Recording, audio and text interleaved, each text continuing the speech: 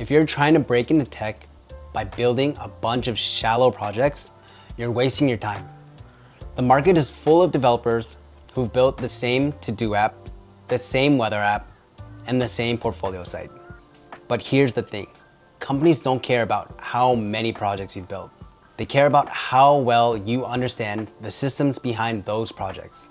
Today, I'm going to show you why going deep on one project will teach you more and make you more valuable than building 10 surface level apps. We're talking about domain knowledge, deployment strategies, caching, state management, and everything else that separates a junior dev from someone companies need to hire. For context, my name is Phil. I was a broke, burnt out English teacher and turned my life around with coding and eventually became a senior developer who has earned $300,000 annually for multiple companies generating 7 to 8 figures in revenue. I run one of the fastest growing tech mentorship programs, and I tell all my mentees, just finish one project that you actually care about, because that process alone will get you further as a programmer in the long run than any tutorial projects. Gabe with his fantasy soccer app, Jocelyn with her music playlist app, Jay with his senior citizens workout app. These guys were successful and landed 6-figure jobs because of the things they learned starting and finishing their own personal project all the way to the end. Why depth beats breadth? When you go deep into a project, you start to uncover the real challenges that developers face in the industry. It's not just about making something work. It's about making it scalable, maintainable, and efficient. For example, let's say you're building an e-commerce app. If you stop at just creating a shopping cart and a checkout page, you're missing out on the gold mine of learning opportunities. But if you go deeper, you'll start asking questions like, how do I handle thousands of users adding items to their carts at the same time? How do I cache product data to reduce database load? How do I deploy this app so it's fast and reliable for users around the world? These are the kinds of problems that companies pay big money to solve. And you don't learn this stuff by hopping from project to project. You learn it by sticking with one project and digging into the details. What you'll learn by going deep. Let's break this down. Here's what you'll actually learn when you commit to going deep into a project. Front end. Beyond components, most people stop at building reusable components. But when you go deeper, you start learning about global state management. Tools like Redux or Context API teach you how to manage data across your entire app. Solid principles. These are design principles that make your code easier to maintain and scale.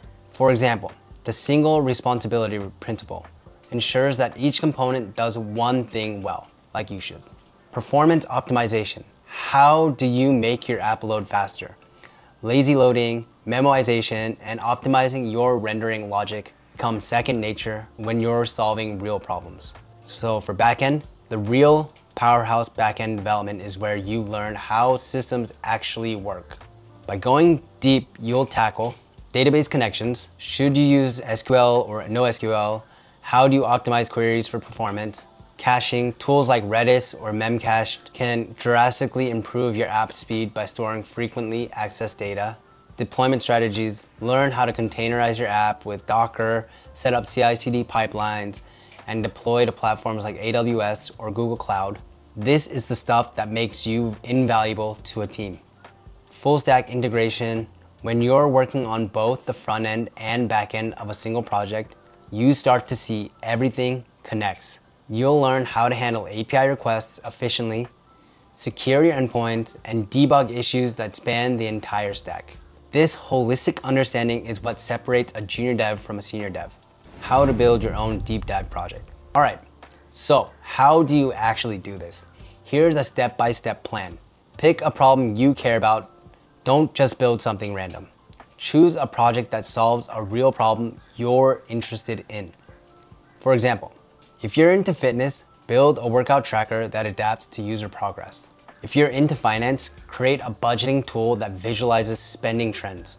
If you're into gaming, build a leaderboard system with real-time updates. Break it down, divide your project into smaller components. For example, if you're building a workout tracker, start with user authentication, then move to tracking workouts, then add analytics to show progress over time. Each step will teach you something new and you'll build momentum as you go. Learn just in time. Don't try to learn everything up front. Learn what you need as you need it. For example, when you hit performance issues, learn about caching. When you need to deploy, learn about Docker and cloud platforms. When your app grows, learn about state management and scalability. This approach keeps you focused and eliminates overwhelm.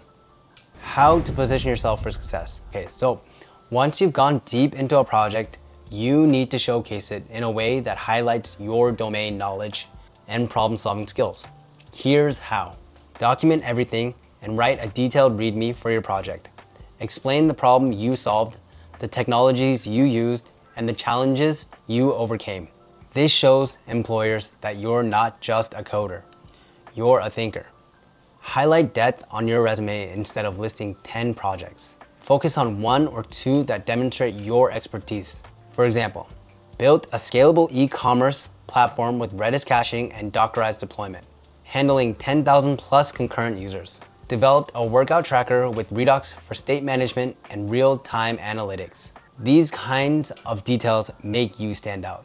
Share your journey, post about your project on LinkedIn or GitHub, share what you learned, the obstacles you faced, and how you solved them.